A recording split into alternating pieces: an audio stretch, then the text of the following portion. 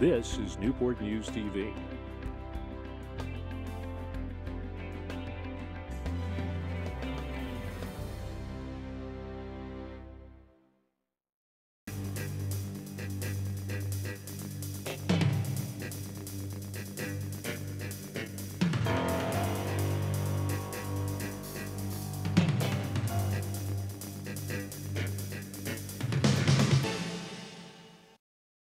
I'm Detective Charles Hauser with the Newport News Police Department Robbery Division. The Newport News Police need your help in solving a case of robbery. On October 19, 2011 at 5:20 p.m., a female resident was returning to her home in the 7400 block of River Road in Admiral Point apartment complex.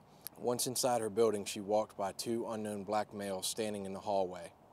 As she passed the first suspect, he grabbed her around the neck and put a firearm to her head.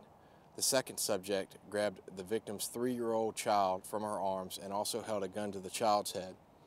The offenders took vehicle and apartment keys from the victim and ordered her to open the apartment door. The victim refused. A neighbor heard the altercation and stepped into the hallway.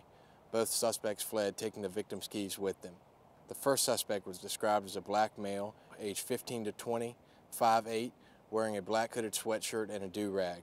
The second suspect was described as a black male, aged 15 to 20, 5'9", also wearing a black hooded sweatshirt and a do-rag. If you know anything about this robbery, please call the Crimeline at 1-888-LOCK-YOU-UP. For the Newport News Crimeline, I'm Detective Charles Hauser.